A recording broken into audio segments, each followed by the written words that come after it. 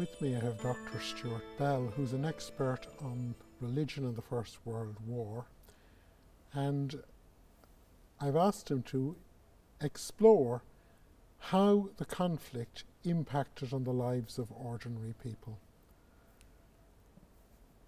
It's very hard to know. You cannot delimit the impact of war.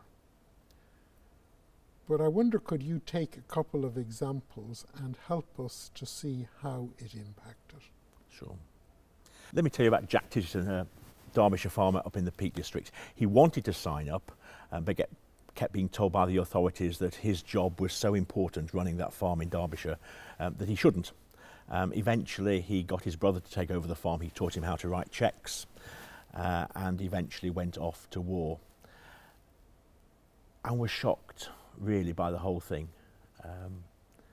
Was so convinced that it was against the teaching of the church that he wrote poem after poem after poem saying what is happening here is against what I've always understood to be basic Christianity. He wrote his memoirs in the 1960s, 1970s, so clearly were affected by what had happened in the previous 40 years. But he speaks of the camaraderie of going to war, speaks of meeting a Salvation Army girl in one of the tents, and it really reinforcing all he'd thought before the war about how wrong it was. It had an immense impact on his life, although he wrote to his girlfriend, to Bess as he called her, throughout the whole campaign. He survived. He worked with the Royal Artillery. But it changed his outlook forever, as his memoirs make quite clear. Because somewhere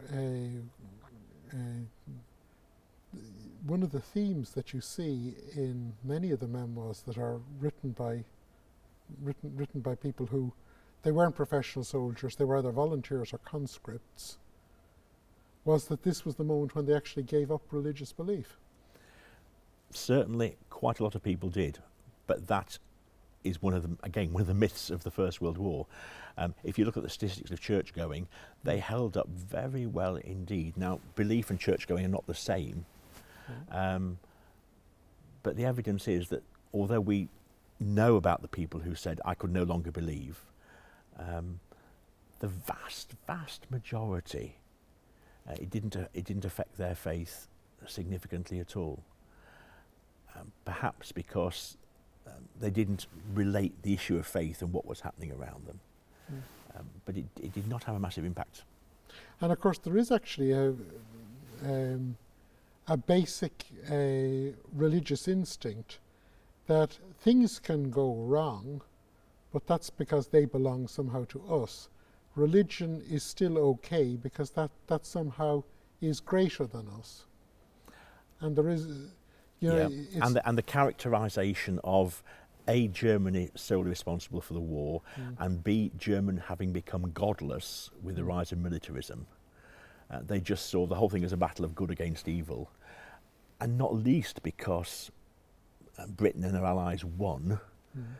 That substantiated all that they'd said during the war about God being on their side.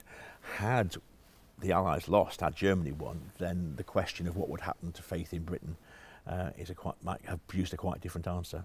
Yeah. You talk about this man, Tiverton.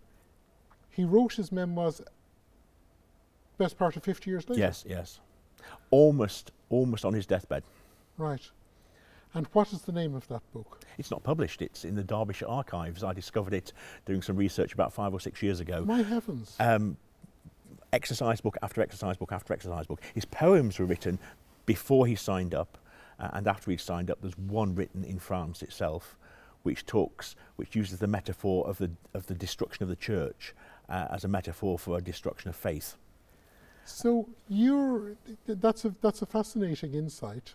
You're actually saying that there is still plenty of new material out there on religion in Britain between 1914 and the 1960s that is completely untapped. I'm not saying there's plenty.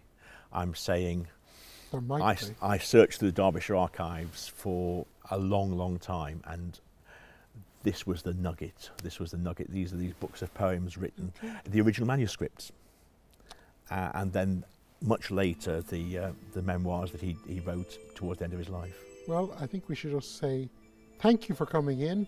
Go off now and produce an edition. Thank you. Thank you.